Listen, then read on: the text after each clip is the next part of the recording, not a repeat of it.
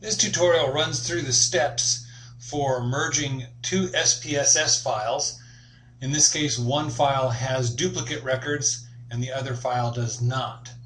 Specifically, I'm working with student financial aid data and student enrollment demographic data. You'll notice the file on the left has duplicate records. This is where I have all my financial aid information.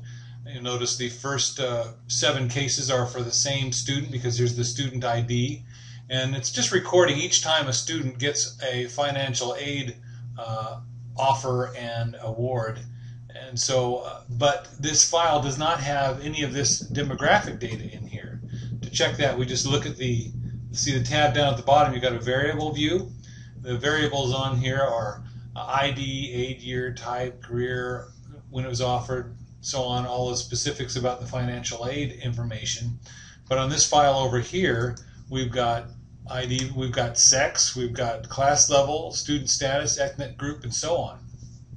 So we want to bring this data over here into this data over here so that each of these multiple records also includes the student demographic data.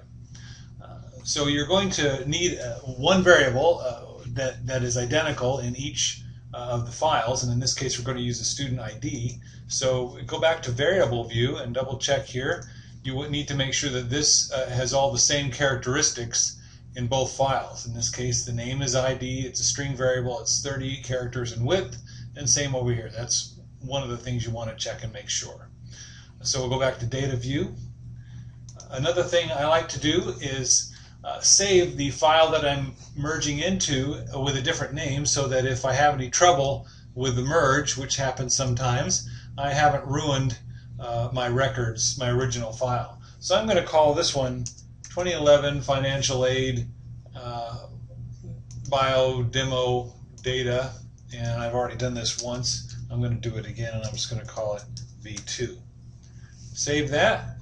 So now my original file is safe, and this is the new file that I'm going to merge into.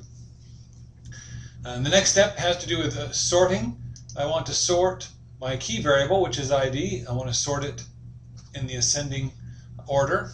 And over here, this is the file where I have no duplicates, but I want to double check that I don't have duplicates. So in order to do that, I go to the Data drop-down menu, Identify Duplicate Cases. I want to run it on ID, so I'll make sure that I put ID over in the Defining Match Cases side. Click OK, and it just asks me if I want to replace the last time I did this, which I do, and it looks like the printout is telling me I have 9,929 primary cases. There are no duplicates. If there were duplicates, it would tell me primary cases are this many and duplicate cases are this many. So in this case, I have no duplicates. So I'm ready to go. I want to sort this file also in ascending order. And now I'm ready to merge. So I'm going to bring all of this data, the demographic data, into the financial aid data, and so this is my new file that's going to become the merged file. I go to the Data drop-down menu and go down to Merge Files.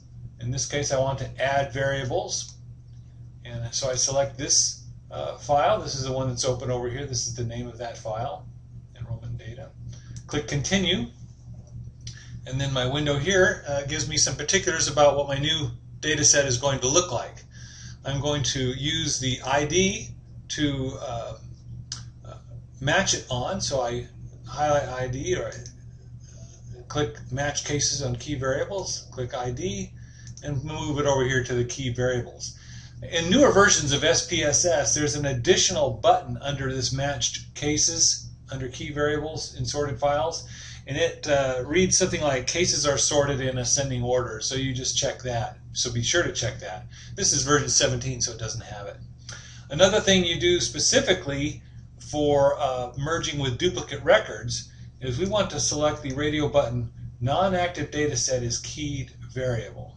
And that's one of the important steps in this specific type of merge. Over here in this window, you're looking at what your new active data set is going to look like. And this has all of the variables that are going to be included in the new active data set. And if you remember, our financial aid data had all of these variables, okay, and then it stopped short right about here after housing. And then our demographic data included sex, current term, class level, status, and ethnic group. So now these are going to be added to the new data set. So if you have all the variables in here that you want, you can remove any of those you don't want. Okay, that's just the variable that was created when I checked for duplicate records. I don't want that in my new data set, so I'll move that back over here. Ready to go. Match cases. Non-active data set is key. Ready to go. Click OK. And it warns me that if I did not sort these two files in ascending order, we're going to have trouble. I did, so I click OK. And it runs the merge. My output should just say execute if there was no trouble. In this case it does, so I'm good.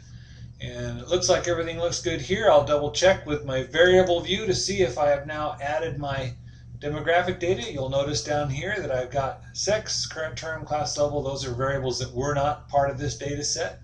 But now, with the first 7 records that are all duplicates, I also have financial aid data and gender, ethnicity, class level, and so on. And that is how you do it.